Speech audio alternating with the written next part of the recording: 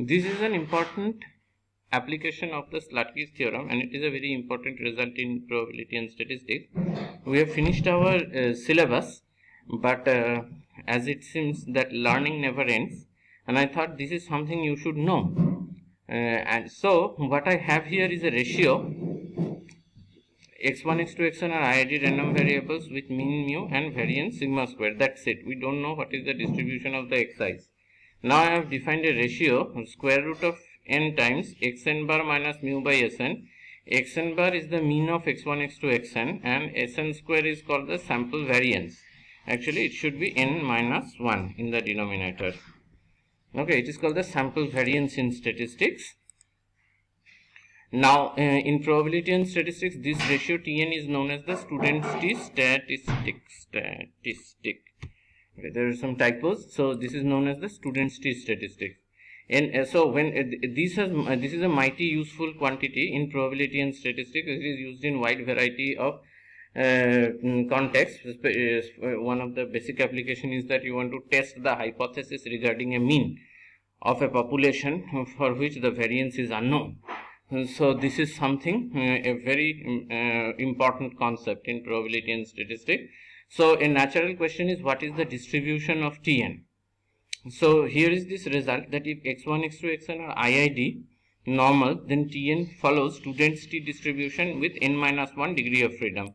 So student t distribution is a symmetric heavy tail distribution that we had discussed earlier. So it is symmetric, but it does not have any symmetric in the sense that if x follows student's t, so does minus x. But it does not have a degree of freedom mu is a parameter.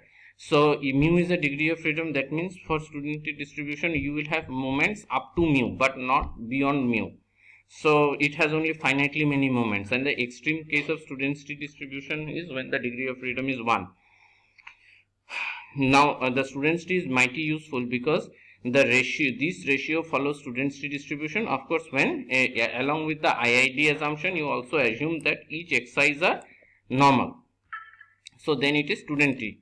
But the question is that in general we don't know what are the xi's. We don't know the distribution of the xi's. So if you knew the distribution of xi's, then lot of things can be done using something called Monte Carlo simulation. Let us not get into that, but in general the point is that we have the data, we don't know what distribution or population it is coming from. So we need to know the sampling distribution of Tn. We know that if these are normal, then it is student's t, but what if this is not normal, but only satisfies the finite variance? So in that case, we are interested in knowing whether Tn converge weakly to some random variable. So what will happen then? If that happens, then for large n, we can at least use that distribution to approximate the probability distribution of Tn. So let us first look at the denominator. So if we forget this denominator, square root of n xn bar minus mu, so then by the central limit theorem that we know. Now why central limit theorem is applying? Because the variance is finite. So by central limit theorem, this will convert weakly to a random variable z, which follows distribution, normal distribution with mean 0 and variance sigma square. And now there is something called law of large number or law of averages. This will ensure that the denominator, especially the sample variance, this will converge to the expected value. That is, if you what is the expected value of this? This is the sigma square. So the law of large number will ensure that Sn square converges in probability to the positive constant sigma square, and so Sn converges in probability to sigma as n tends to infinity. Now comes the Sltsky's theorem.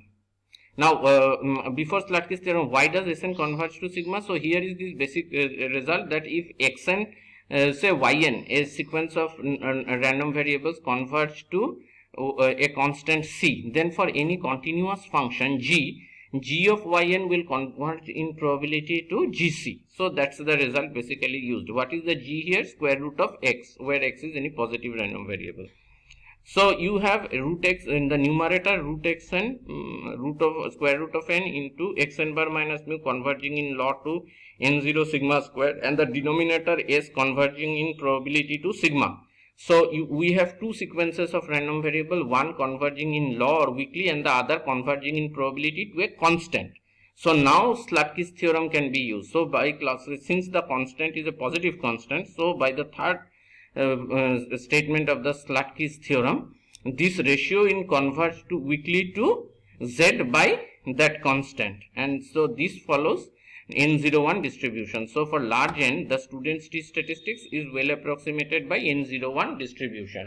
This is a famous result in probability and statistics. This is also known as the robustness of t-statistic. Why robustness? Because for whatever be the distribution of xi's, as long as they have finite variance, they are coming from a distribution with finite variance, root over n xn bar minus mu by sn, which is the student's t-statistic, that is always well approximated by the normal distribution. So this is a very important result and an application of the three important laws, namely the central limit theorem, law of large number, and Sltsky's theorem are demonstrated here. So this is something very important, I think you should know.